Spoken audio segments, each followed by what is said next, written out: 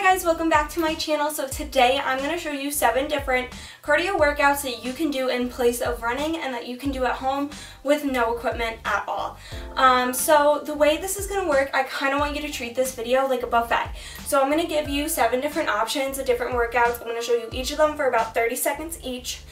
And then so you can either follow along with this video if you want to do all of them, or you can pick and choose. I'm going to do burpees at one point, and I know a lot of people hate those. So if that's something that you're like, I am never doing that, don't worry, you can just skip right over it, okay? So this whole point of this video is really to give you a couple of different options so you can pick and choose what you like and then do them at your own pace. So I'm doing them for 30 seconds each. I highly recommend if you are going to do these in place of running, I would pick maybe like 3 different ones, do 30 seconds each with a 10-second rest, and then repeat that about 3 to 4 times.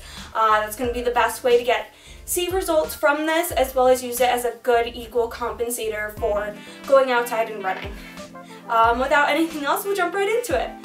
Okay, so to start, we're going to do jumping jacks, then we're going to do jump squats and burpees, okay? So those are the first 3. So, jumping jacks. Jump your legs out, your hands come up. Now I do them the cheer way, so I hit a high V and a clean. You can also do it just regular, so your hands will come up, good, and cross over your head. I prefer the cheer way, but that's honestly just because that's what I do the most. And then you feel it in your shoulders and stuff as well. You want to keep your core nice and tight, good, and make sure your arms are coming out the same as your feet, good. Perfect, so next we're going to go into jump squat. So I'm going to actually show you these as a 180, so it'll be first forward and then you'll turn into the back one. Legs a little bit more than shoulder width. You jump up, squat. Good, now you're going to switch. Up, squat. Up, squat. Good. So with this, you want to make sure your back up. Keep those shoulders tight. Good.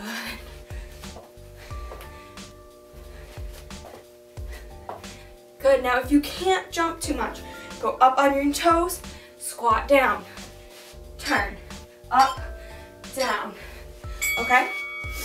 And then the last one for this is going to be burpees. So I'm going to show you a full burpee, a half burpee, and a modified burpee, okay?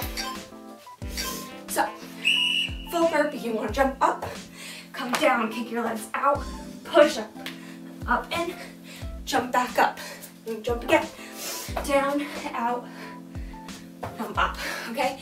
Half burpee. Jump up, down, kick your legs out, back in, up, down. So basically you just take out the push-up. Modified, go up on your toes, down, step out, push up if you want, step in, stand back up, okay? Okay, so the next 2 we're gonna do high knees, butt kicks, and toe taps, okay? So starting with high knees, you want your legs a little bit more than shoulder width. Shoulders back, core tight, your legs come up. You can put your hands right here to have your knees come up and hit them, okay? If you want, keep your core tight. Really gotta focus on squeezing that. You want your butt tight as well, as your feet just kind of come up. Good. Now, with these, if you need to, go slower, okay? You don't have to be sprinting a marathon. These are supposed to be in place of running, so good. Now, the next one, so butt kicks. So it's basically the same idea as running in place, except you want your leg to kick all the way up. So again, shoulders square, core tight, your feet come up. Good. Now, if you can't actually hit your butt each time, it's okay. Good. This one, you kind of want to be light on your feet. Your toes just kind of tap on the ground and come right back up.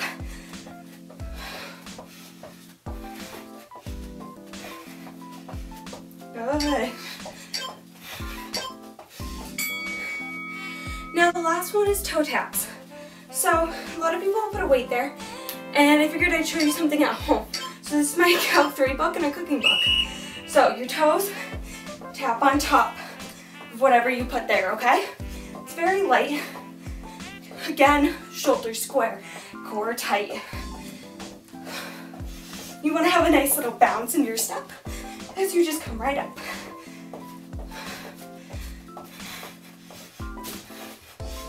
Good.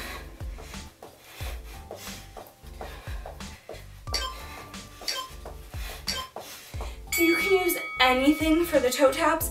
If you guys want to use just like a pillow, a book that you have laying around.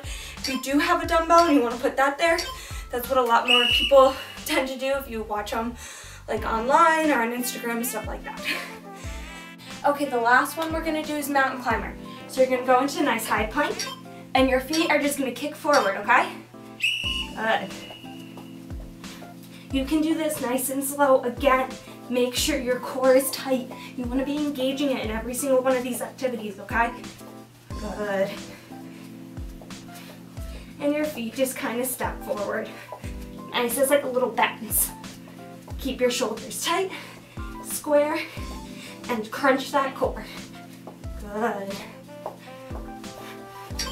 You want your back to be as flat as possible, okay? It's the best way to avoid risk of injury. If you have your butt too high up or your back too far down, it can cause back problems, and it also takes away from the actual exercise itself, okay?